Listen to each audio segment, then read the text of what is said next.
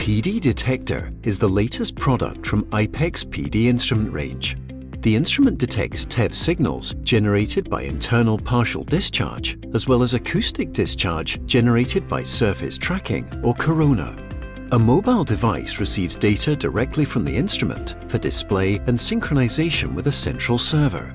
The PD Detector is used to detect partial discharge in high-voltage substations. Detected signals are transmitted directly to the PD Detector app. The app shows live PD data that has been detected by the instrument. The main display shows the PD level detected in decibels for both TEV and ultrasonic signals. The PD Detector also has automatic noise rejection, and viewing the PD activity resolved against the power cycle gives the user complete confidence that real PD is being detected. PD data is stored for each asset tested. From the app, you can select an asset to record the test data, as well as viewing data from previous tests. Once testing is complete, the user can easily synchronize the data with the central server. The latest test results are received by the server.